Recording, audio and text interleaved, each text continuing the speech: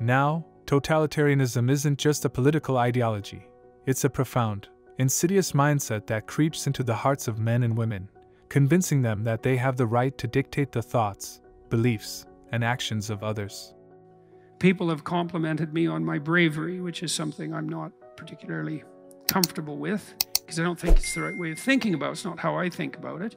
I think, no, I'm just afraid of the right thing. It's not that I'm brave. I'm way more afraid of not saying what I have to say than I am of saying it. And the consequences of saying what I have had to say have been dramatic and sometimes very painful, and also extremely rewarding, both of those at the same time.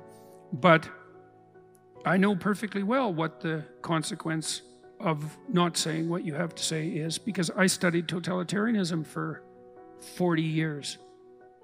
And in a totalitarian state, no one ever says what they have to say. You see, totalitarianism is born from the darkest recesses of the human psyche, from the same place that breeds hatred, fear, and the insatiable thirst for power.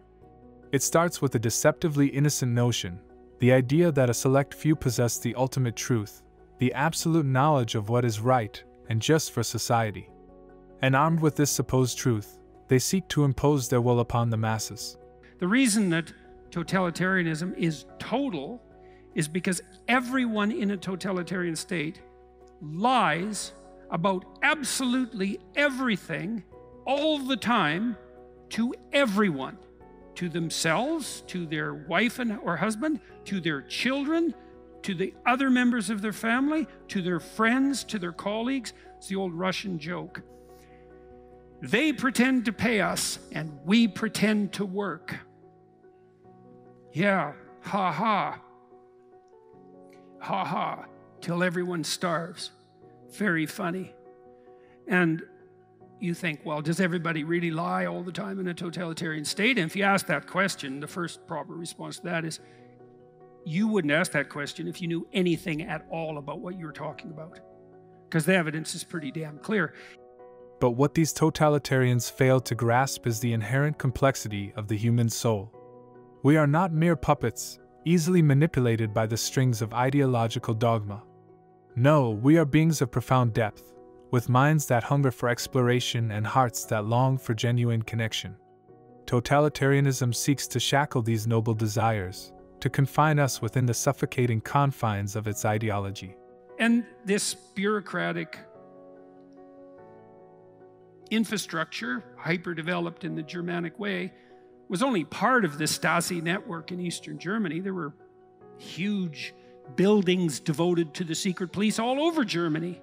Why? Well, 1/3 of the Eastern Germans were government informers. 1/3. So that means if you had a family of 6 people, 2 of them were informing to the government. And so what did that mean exactly? Well, it meant they listened to everything you said. And then if you ever said anything that would be displeasing to everyone else who was lying 100% of the time, which would really mean anything that was ever true, even remotely, then you could be reported for that. And that wouldn't go very well for you, let's say. But also, if you were the person who did the reporting, well, then you'd get a reward. You know, it was very common in the Soviet Union, where there was a terrible shortage of apartments and people were crammed into these small living areas. Because how much space does someone need, after all, when there's more important things to be concerned with? And one of the most effective ways to get a new apartment would be just to denounce your neighbor down the hall and get them sent off to the gulag. Totalitarian state is a state that's in the grip of the lie. And so what that means for each of us is that every time you lie, this is the truth of the matter.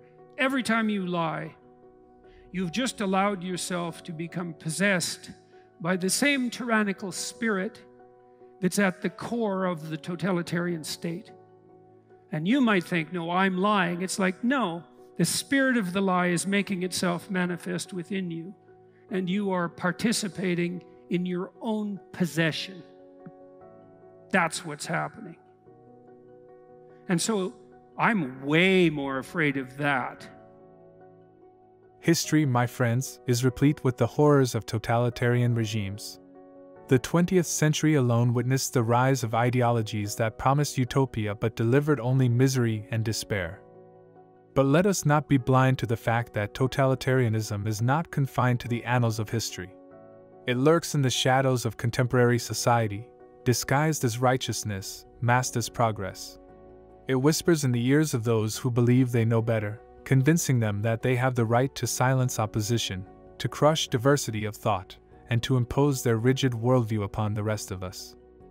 The antidote to this poison, my friends, lies in the unwavering defense of individual liberty, the relentless pursuit of truth, and the courageous embrace of genuine dialogue.